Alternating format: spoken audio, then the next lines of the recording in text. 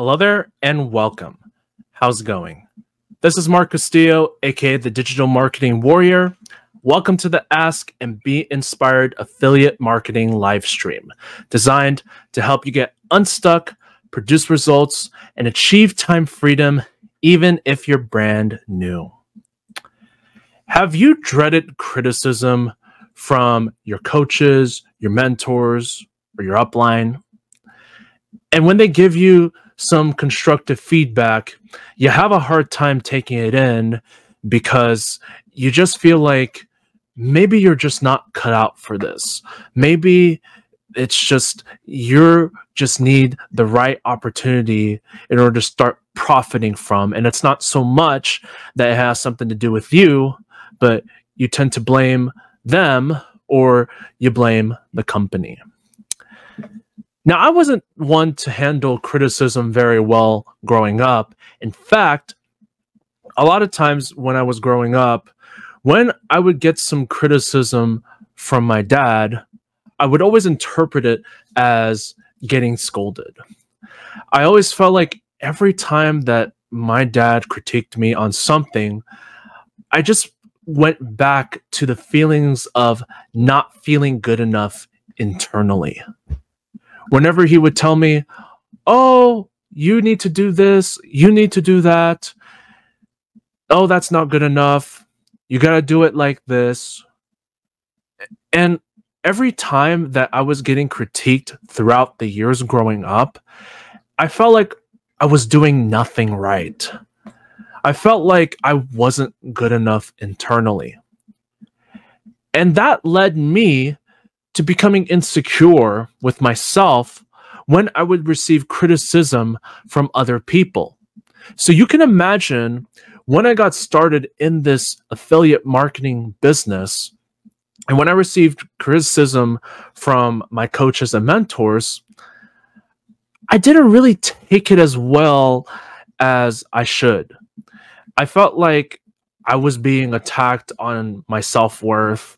I felt like, oh, because I'm getting critiqued, I feel like I'm not good enough.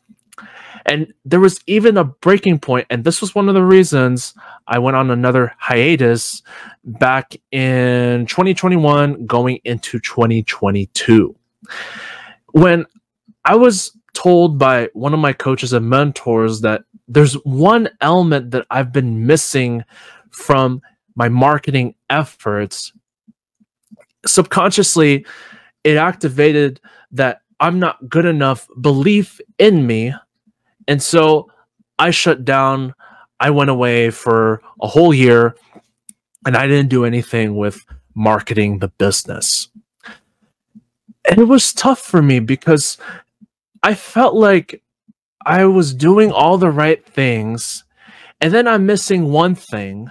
And it got me so frustrated to the point that, oh, I gotta figure out like what it is. What is it? I don't know what I'm doing wrong. And I just felt like, you know what? I need a break. I've been doing all this work and I'm working a job right now. It's too much for me. So I went and took a hiatus for a whole year. Then when I came back, I realized something. When I took a look at what I've done with my business up to that point, I realized I wasn't doing all that I can. In fact, the things that were going to help me in my business, I was running away from them. I felt like I was being attacked. I felt like my self-worth was under fire. I didn't really feel like I could really be the marketer. I didn't really feel like I could be the leader and authority because here I am just putting out content out there, hoping that it will attract somebody. And here I am just feeling like I'm not worthy. And that was a problem because something that I learned from my coaches and mentors that resurfaced back when I jump-started back my business in 2023. Don't run away from criticism. In fact, that constructive criticism can help you get unstuck and overcome the challenge or challenges you're facing right now. You got to be willing to look at your business from an open, honest perspective. If you got things that you're working on that are not working for you, you have to take a look at that. You can't be operating your business out of blind optimism or from guess and check. Because let's face it, nobody can run a sustainable, profitable business that way. What you gotta do is, if you want to get to the next level, if you want to get over whatever challenges or hurdles that you're facing in your business right now, you gotta be willing to take some constructive criticism.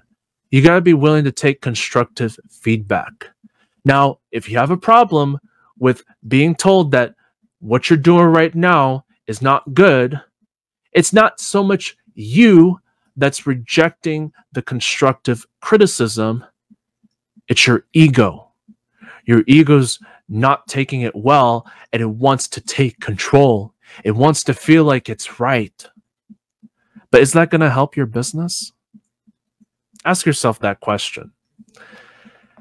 And when you realize that that kind of thinking is not going to help you, well, you got to understand that having an ego is not going to help you build your business. If you've got coaches and mentors who have already walked the journey and who are already successful, listen to what they have to tell you. Listen to their wisdom, because their wisdom can help you get the results that you're looking for.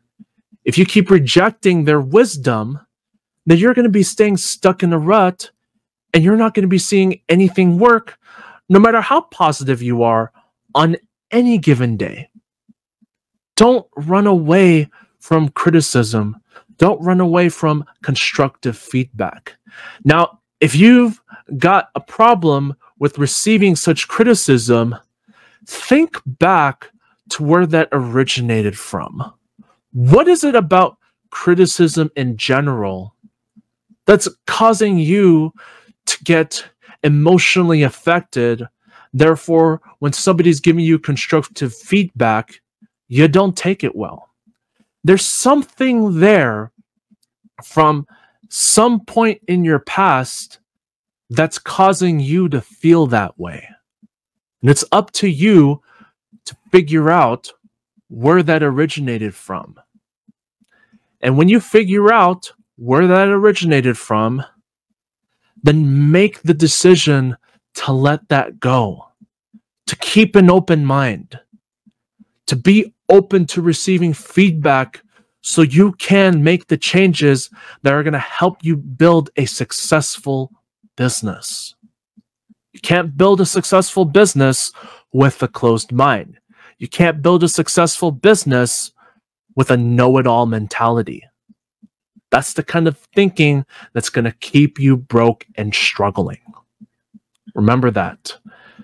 You gotta overcome that hurdle. It's okay to take constructive criticism, constructive feedback. We all go through learning curves on our journey. It's okay to go through learning curves in business.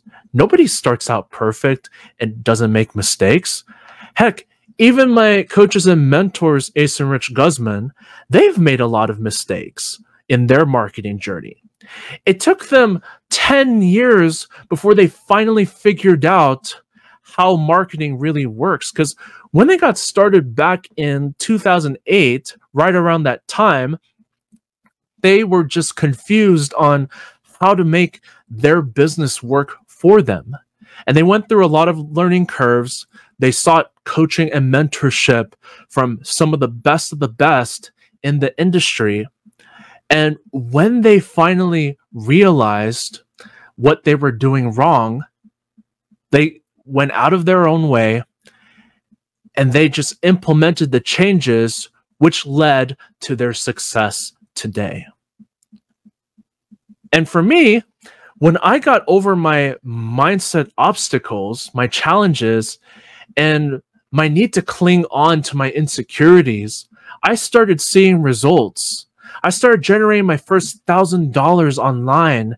And right now for social media, it's working for me in that I've been generating a $20 residual income from it. Now, it's not much, mind you, but it's a start. Because I'm getting out of my own way, getting uncomfortable, and taking action, that's why the momentum's starting to pick up, and I'm starting to see the results climb little by little. And I am on my way to getting closer to my $6,000 per month goal. Now, what's your goal that you want to achieve in your business right now? It could be your first $1,000 per month, it could be your first $5,000 per month, whatever that number is. Set a number and take the necessary action steps in order to attain that. And in order to attain that income goal, you got to keep an open mind. You can't run away from criticism that you receive, especially when it comes from your coaches and mentors. They know what they're doing, and all you need to do is just implement and follow their advice. But you want to also make sure that you get the right coaching and mentorship from the right people, because there's a lot of people out there who will tell you what you want to hear, who will tell you to do one thing, and then they're doing something completely different. And you want to be careful about those kinds of people. Not everyone that calls themselves a marketing coach or mentor has your best interest. But not everyone's going to be like that. There are some really good coaches and mentors who are willing to help you out, who care about your success, who are going to tell it to you like it is so that you can make the changes and start becoming closer to where you want to be so that you can become successful in building this business. Don't run away from criticism. Keep an open mind. When you open your mind to receiving what it needs, and you will go and implement those changes, you're going to be building a business that's successful, and you're going to start seeing those results come in. Okay, so I'm going to move on to the next segment in which I'm going to be taking questions. I got some questions that came flying in prior to this live stream, and I'll go ahead and start answering them right now.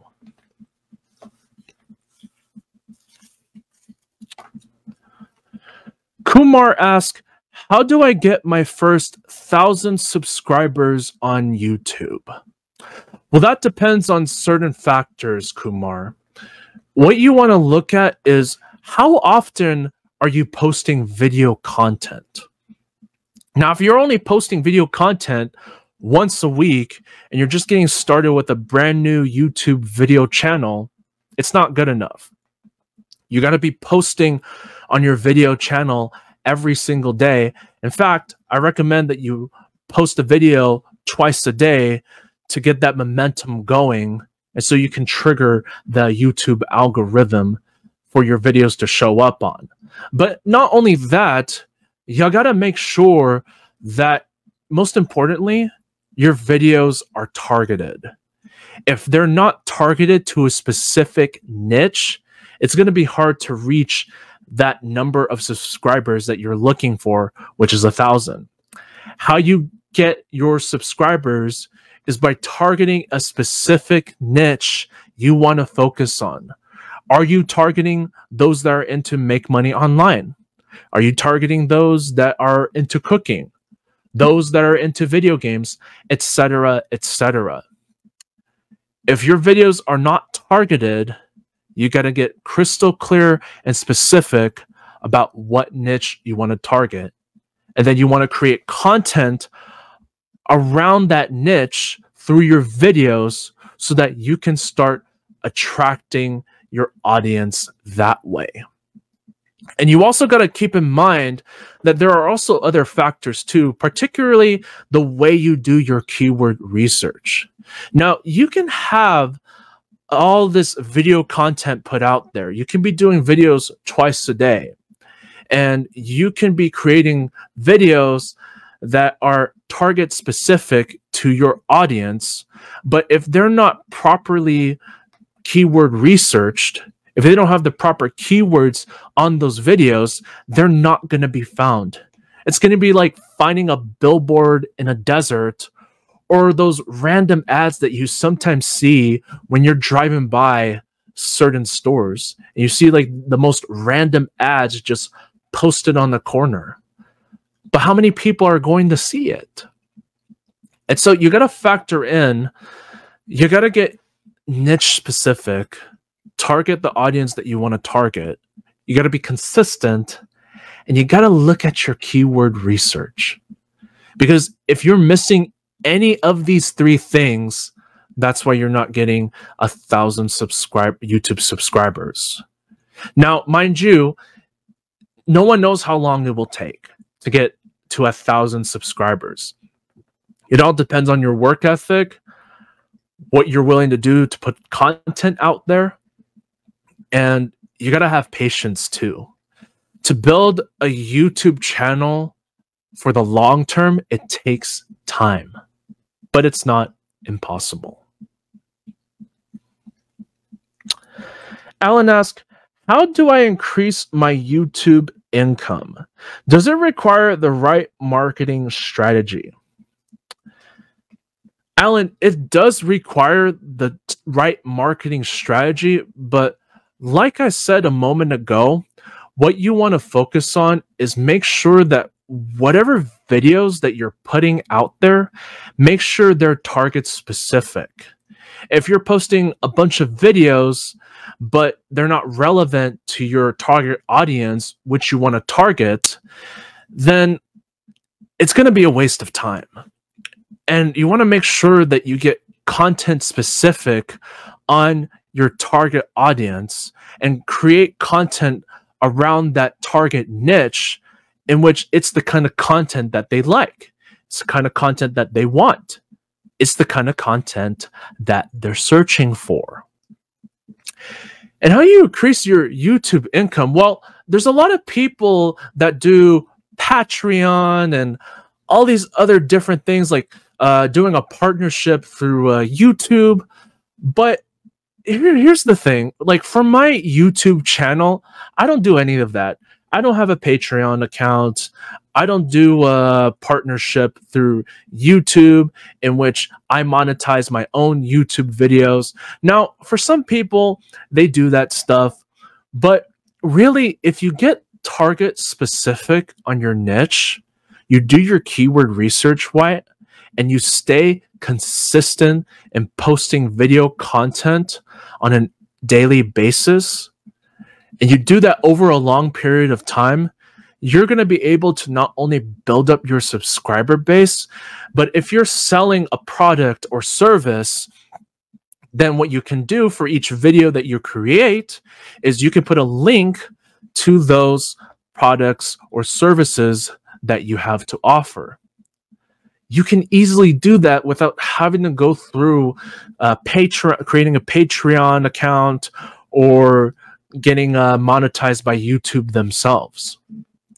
So you can absolutely do that.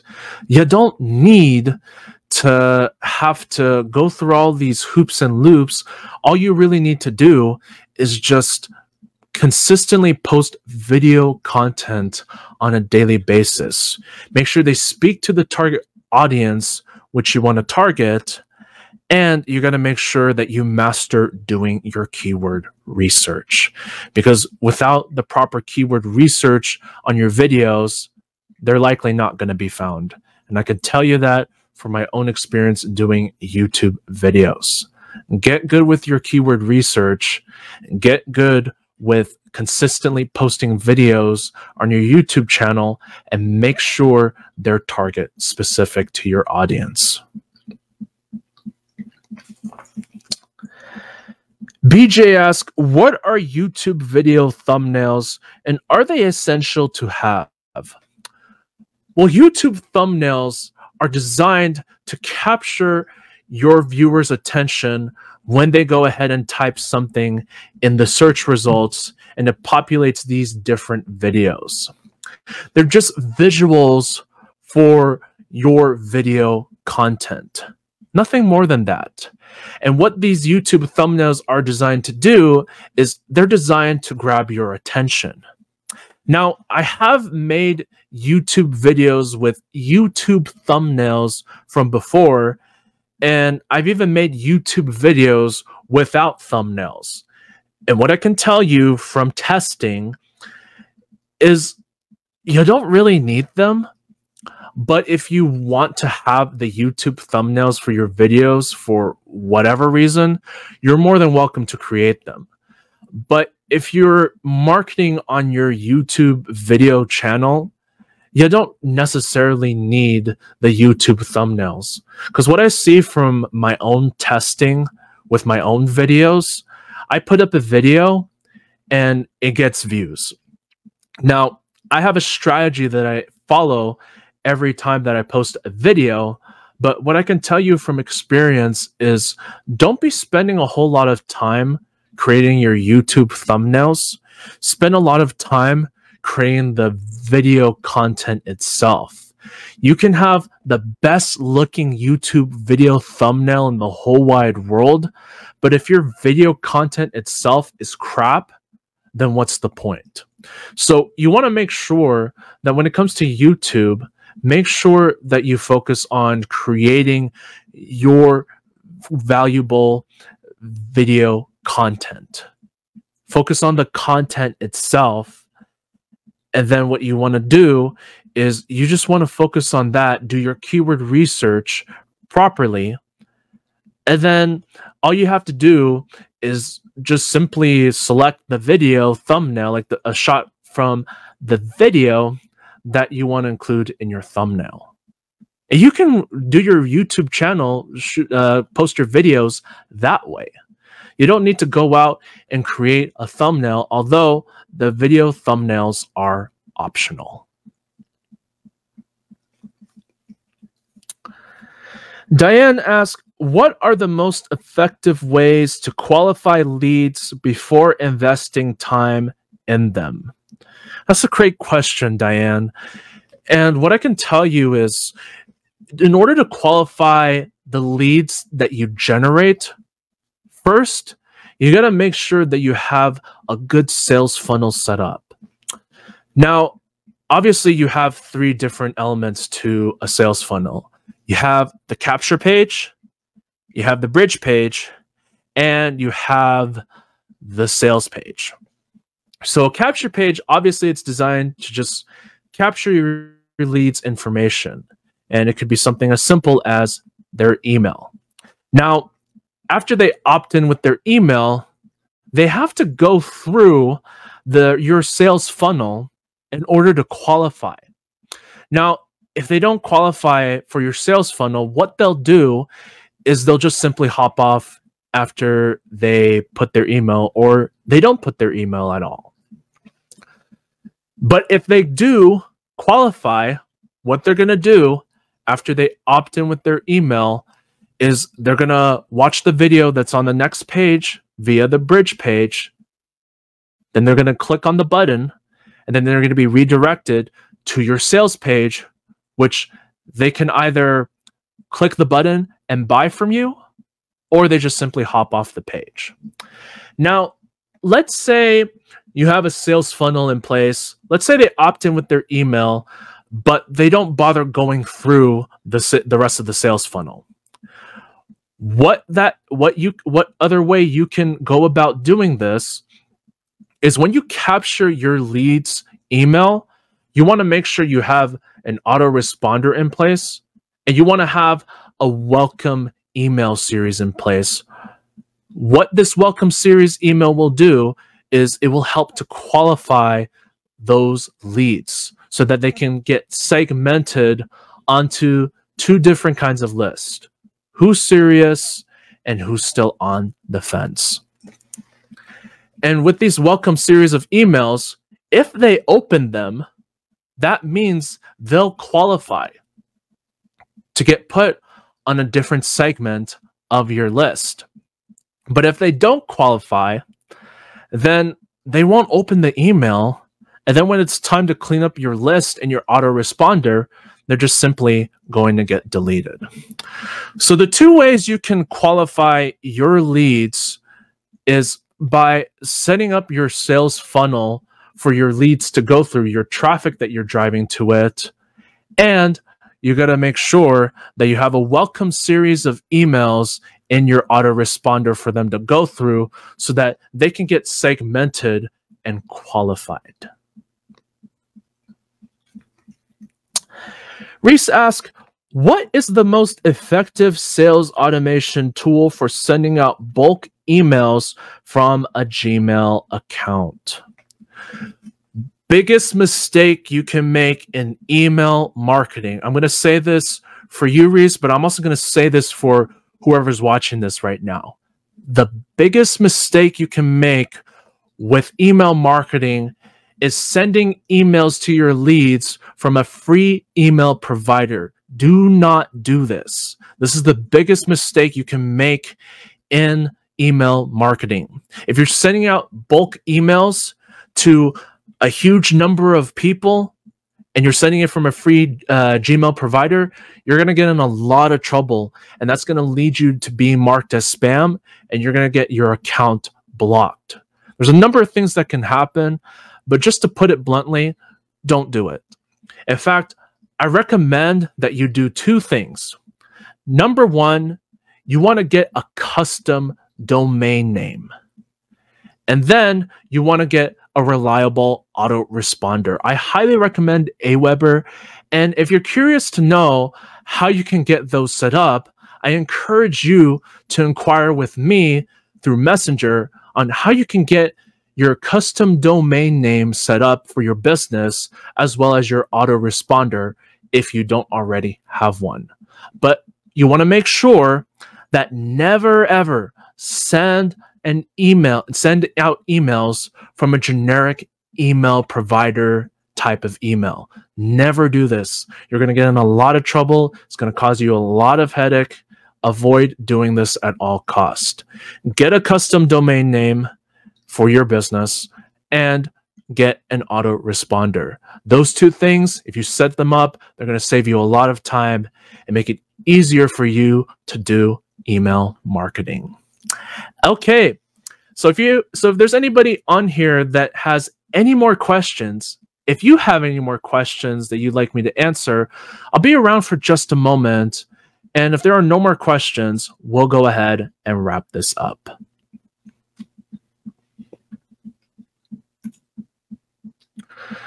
Okay, I don't see any more questions coming in. I trust you got a ton of value out of this live stream. And if you did, I invite you to join me on the journey to achieving time freedom, especially if you're brand new to the affiliate marketing industry.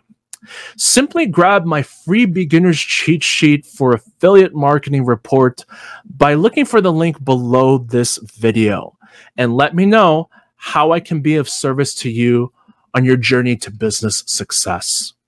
I'll gladly point you in the right direction. With that said, this is Mark Castillo, aka the Digital Marketing Warrior. Thank you so much for joining me on this live stream. Have an amazing day wherever you may be, whatever time zone that you're watching this from, and I'll see you on the next one very soon. Take care and all the absolute best.